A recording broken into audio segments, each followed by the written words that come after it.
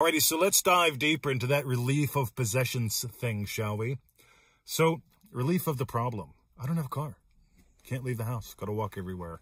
I'm imagining having a car so I don't have to walk everywhere. You get that's relief from the problem. Oh, I'm imagining getting the car back and the repair bill is only $20. Relief from the problem. See, I want you to imagine, see, life as a BMW owner means if I want to hop in this thing and drive someplace, if I wanted to take a road trip, I could, because I've got a sweet, reliable car. So the relief of possession is not, oh, all the problems are over. The relief of possession is, you know, it's possibility. It's engaging. It's enlivening. It's not, oh, thank God I have a car. I can go get groceries. No, it's like, you know what?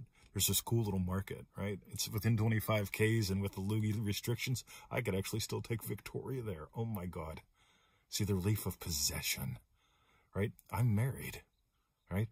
Relief of problem, I'm going to die single. Relief of possession. It doesn't mean she's my possession. It means this. I possess, oh, my God, we could go. I could treat her. Oh, my God, I'll get her flowers. Do you get the difference? Relief of possession is engaging. So if you got gold, join us at manifestingmasterycourse.com. It's $1 a day for 90 days. See ya.